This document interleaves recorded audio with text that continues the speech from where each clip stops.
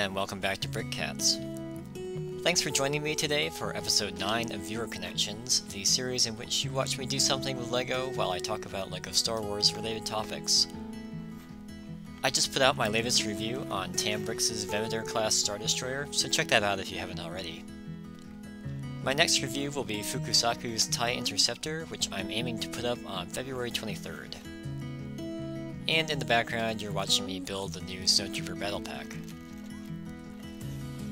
As always, if you have a question or topic you'd like me to discuss, leave them in the comments below, or message me on the platform of your choice. If you find these questions or videos interesting, I am always very thankful if you give the video a like or subscribe to the channel. We are almost at 500 subscribers, and I'm hoping to hit that arbitrary milestone in the coming weeks.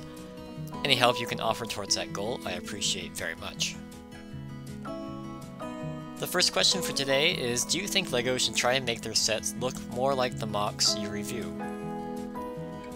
I think they do try and make their official sets look as good as they can, given their constraints. Official LEGO sets and MOCs have two very different aims. Official sets have to be both economical and sturdy enough to hold up to a kid playing with it, or in the case of a UCS set, they have to offer a build experience that is accessible enough that the maximum number of people can do it, and it has to look good. It also has to maintain a certain level of sturdiness. MOCs clearly have no such limitations, which is why MOCs tend to have higher piece counts, higher costs, and in general, they tend to look more accurate. There's no way that LEGO will ever be able to mass-produce sets that look as good as some of the MOCs that I review, but I think we all need to appreciate the constraints that the LEGO group is working under.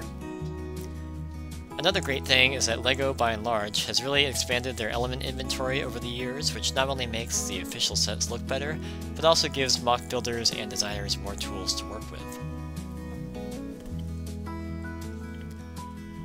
Sam Lippincott on Instagram asks, in your experience, how do the order costs on bricks and pieces compare to Bricklink? Well, my experience isn't the best indicator because I tend to only get pieces that I know are going to be more expensive on Bricklink directly from LEGO, so order costs are larger but the price per piece is a lot smaller, and shipping is typically free.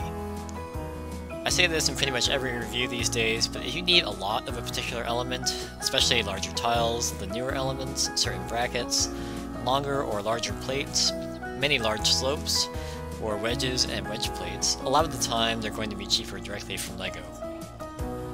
Bricklink is kind of a weird market and it doesn't follow normal market rules, i.e. if supply goes up then prices tend to go down in a perfect market, or in an ideal market that is.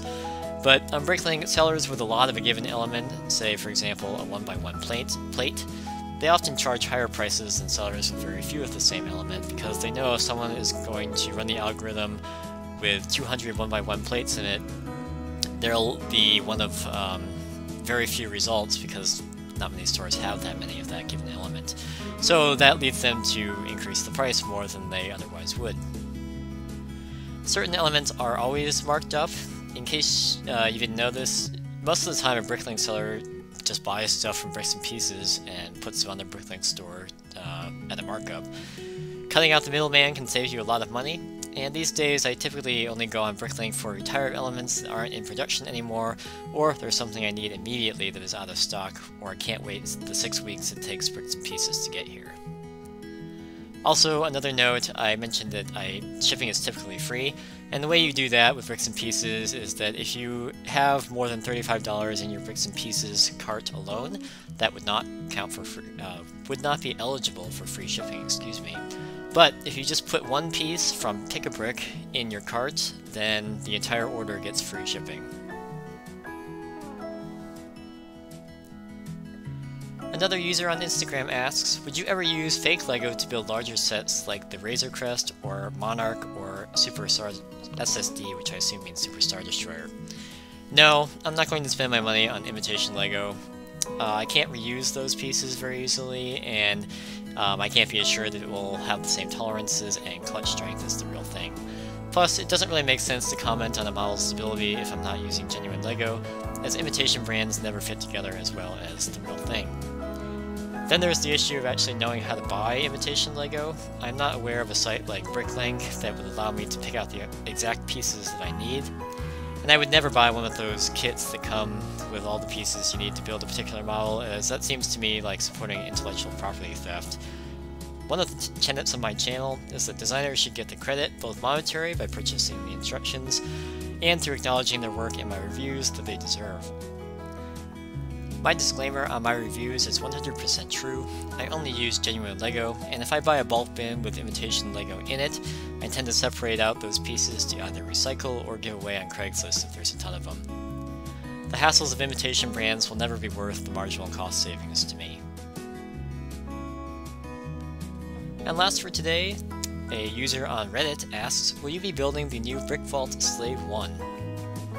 For those of you that don't know, Brick Vault just revealed the Slave 1 mock built by Marshall Banana and Kevin Walter, and it looks amazing as you would expect. As of right now, I'm about 99% certain that I will build this at some point. I have not pre-ordered the instructions, and I'm not likely to do so. My schedule right now is pretty full as it is, and there's probably going to be a better deal during an actual sale event, maybe May 4th or Black Friday, than the pre-order discount of 15%. I would say that at best it's going to be 6 to 9 months before I would be able to collect all the pieces and build it, and after that, who knows how long a review of that thing would take to complete. That's all for this episode. If you have a question, please leave it below in the comments, or send it to me by whatever medium you'd like. Only a few more weeks of winter here, and as always, I'm very thankful for all of your support, and hope to see you back next time.